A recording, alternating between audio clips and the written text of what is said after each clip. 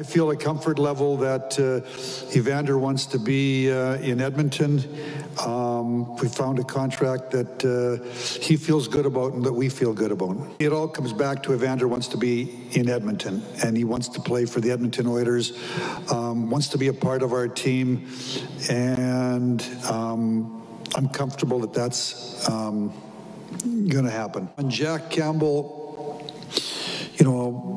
obviously I talk to my people. We do all our research. I think, a guy in Jack Campbell is, I remember watching him in his draft year. And I think he went 10th or 11th overall in his draft year and was playing for the U.S. at 18 and 19 on the U.S. World Junior team. And then he went through, 5, 6, 7 years where he went in the American League. I sort of lost track of him. And the last 4 or 5 years, he popped back up in the National Hockey League. He's been in L.A., and he went to Toronto. He looks to me from afar like a guy that's getting better all the time. He's competitive. He's accountable. I think that he's 30 years of age. I think from a goaltender standpoint, that's a good age. And I think with Stu Skinner that we'll have a good tandem. I'm not expecting Smitty to play this year.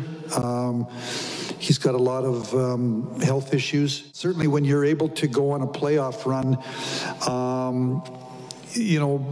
players around the league can see what you've got to offer.